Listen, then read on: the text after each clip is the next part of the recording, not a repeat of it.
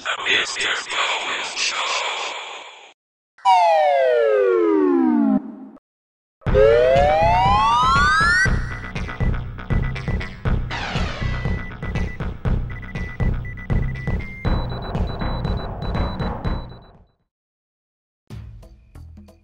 Donkey Kong 64, a game that I hold near and dear to my heart. I don't really think about DK64 too often. It definitely doesn't come to mind more than what Banjo does. When I think Donkey Kong, and this really goes to the majority of the audience watching, when you think of Donkey Kong, you think of the country games, DKC1, Diddy's Conquest, and Dixie Kong's Double Trouble.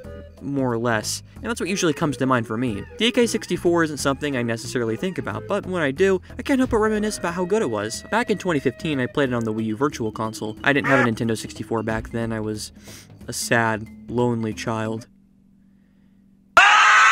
But I did play most of the Nintendo 64 games on the Wii U or Wii. The Virtual Console is a godsend in my honest opinion. But DK64 was a game that I actually played the most on my Wii U. I just thought it was so much fun. It was a Donkey Kong Banjo-Kazooie. What's not to love? I love Donkey Kong. I love Banjo.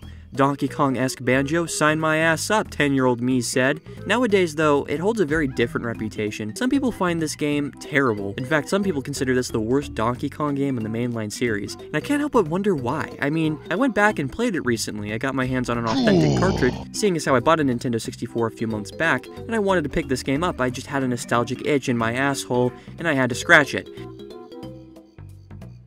Thanks, dude. Thanks for letting us know. After going back, though, and playing it, I don't see what the big fuss is. And definitely after seeing a lot of videos popping up recently talking about how it killed a genre, I can't help but defend this game. Hey yo, what the fuck? So instead of j***ing on Donkey Kong 64 like everyone else on YouTube, we're just going to be talking about the game in general, and why I feel so nostalgic towards it, as well as little bonus hints here and there and some fun facts. Consider this my Cyber Shell Donkey Kong 64 bonus video. Also, I just wanted to talk about Donkey Kong 64, so suck a fart out of my ass.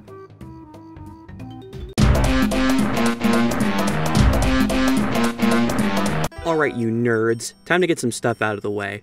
Number 1, the expansion pack. It's like taxes. It's impossible to avoid. So I'm just gonna go ahead and get this out of the way. The expansion pack thing, the game-breaking bug that only stopped whenever you put an expansion pack in the game, it was an easy fix and packed all copies of DK64 with the expansion pack so no one would have to worry about a bug-breaking glitch in the game. Yeah, that whole thing, that's bullshit.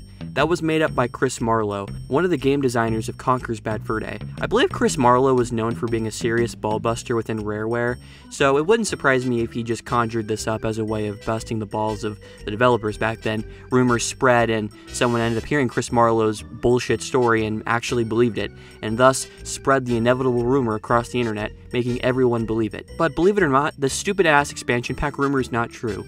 In fact, DK64 was built around the expansion pack the entire time, back when it was considered a Nintendo 64 disk drive game. And speaking of the Nintendo 64 disk drive, what's up with that piece of shit, huh?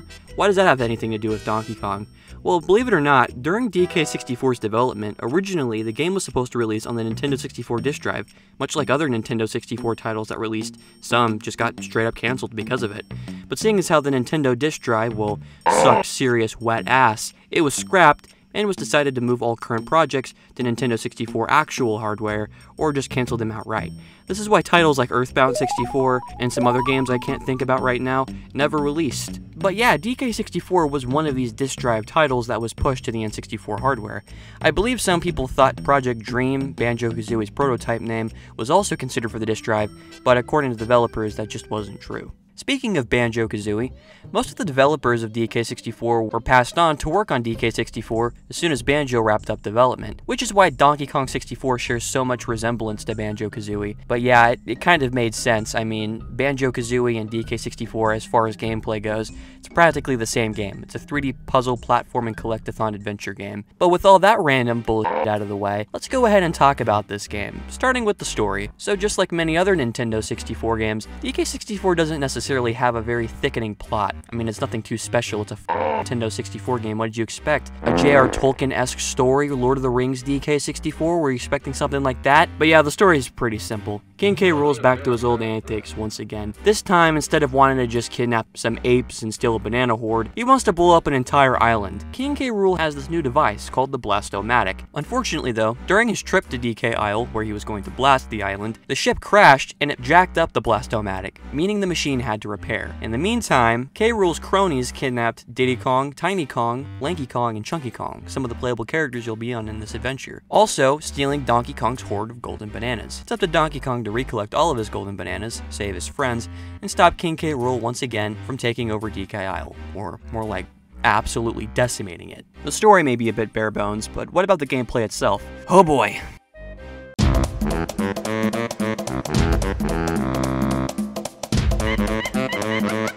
I'd shower you with green pies. So I guess while we talk about gameplay, I'm just going to rip this band-aid off. Let's go ahead and talk about the 3 critiques. The 3 biggest reasons why people hate this game so much. 1. Too many collectibles.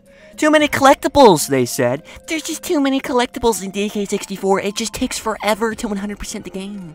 Well, I mean, yeah, there is a lot of items in DK64. It won a record, a Guinness Book World Record for the most items in a 3D platform game. That's telling you something. I won't deny that. But as far as just beating the game goes, it doesn't take that many collectibles to beat it. Come on, let's just think about this for a second. If you're someone that has never played DK64 and you're considering trying it, are you really going to try 100%ing the game on your first run? Of course not. No one in their right mind would try 100%ing a 3D platforming collectathon on their first run. In order to beat DK64's campaign, it takes a little over 1,000 items to collect, which is around the same amount of collectibles as there is in Banjo-Kazooie. So in my opinion, that argument is just kind of shit. And if you really want to 100% the game, if you're so dead set, then you have no reason to bitch because you're the one wasting your time 100%ing a game that has over 4,000 items to collect.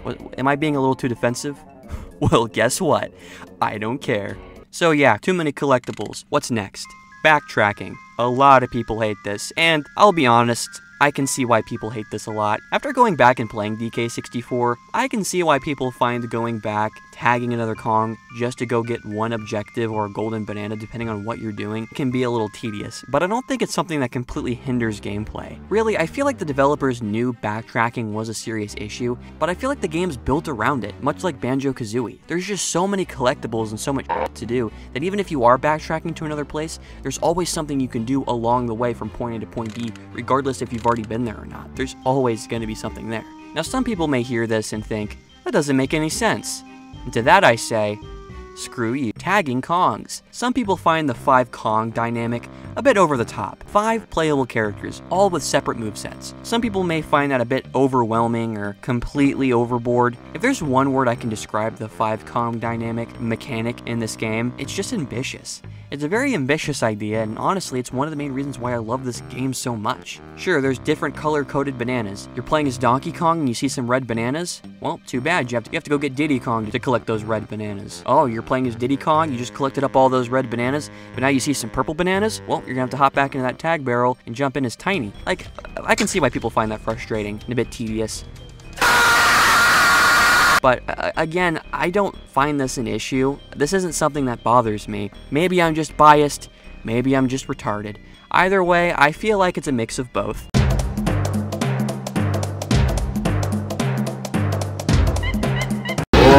One thing I think is really cool is all of the cool weapons and moves each Kong gets. DK gets a coconut gun, Diddy gets the peanut poppers, Tiny gets the feather crossbow thing, Chunky gets a pineapple bazooka. Oh yeah, and Lanky gets a great pea shooter. It's probably the lamest one in the game. There's over 8 worlds in DK64, all of which are just as interesting and luscious as the next. I definitely think that's one of DK64's strong points, is its environments. And DK64 is no exception. There's a jungle, there's an Aztec temple, there's a toy factory, there's a haunted ship. Point is, there's a lot of great worlds in DK64, and I also think a lot of the enemies are really cool. Another thing that I love about DK64, the Kremlings. Interior crocodile alligator. I drive a Chevrolet movie theater. King K. Rool and his Kremling armada is definitely one of the shining factors of this game. King K. Rool makes every Donkey Kong Country game he's in fantastic, even the shitty ones. Yeah, I went there, pussy. King K. Rool is just such a charming character, and once again, in DK64, he doesn't disappoint. He even has voice acting. He did a pretty good job too. I imagine this is what K. Rool sounds like. Not to mention, the final battle slaps too. In classic Rareware fashion, DK64 goes out with a bang. This final boss is a boxing match with K. Rool, which he goes by the boxing name King Crusher K. Rool. The boss fight consists of the 5 Kongs, and you have to utilize each of their abilities.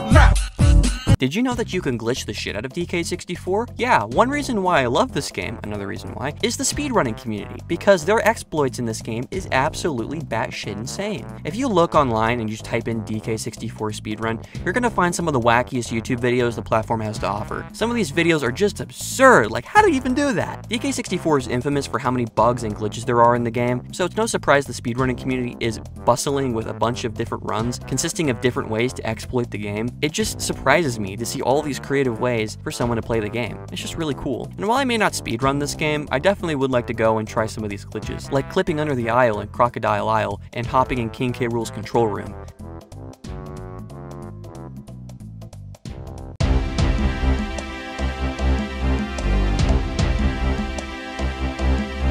But yeah, I feel like that's really all I can talk about with DK64, at least all that comes to mind.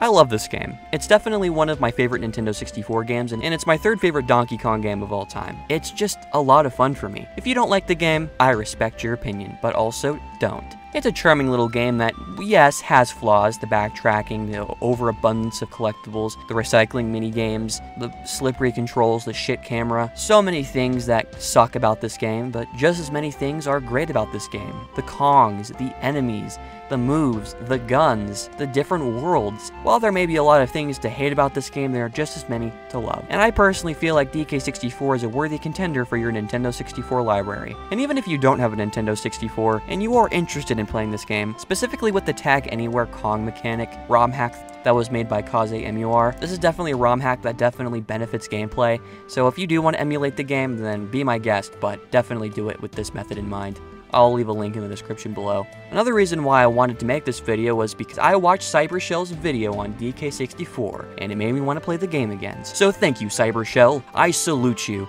and all of your weird-ass Sonic profile picture glory. Which, just go watch Cybershell, you pussy.